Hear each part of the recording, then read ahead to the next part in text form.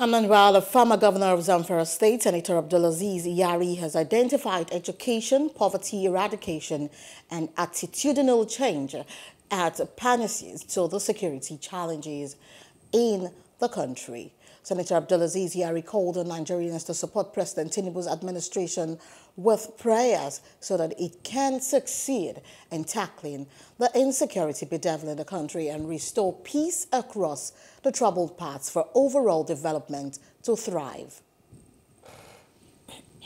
Out of school children, there are so many problems. One, data.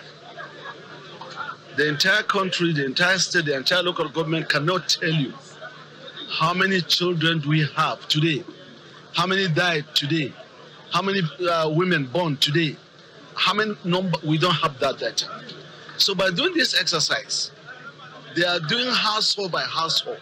So it will be easier for the committee to take the data of a household, how many wives, how many children you have, and then how many of them are in school and how many of them are out of school, and how many schools we need to build, and how many students can we be able to take back into school and sponsor them.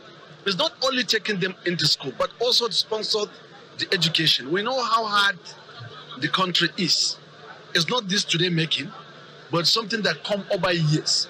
So we have to think ahead of what is before us, so that to ensure that those children are back to school, and also we monitored how this was school up to the graduation.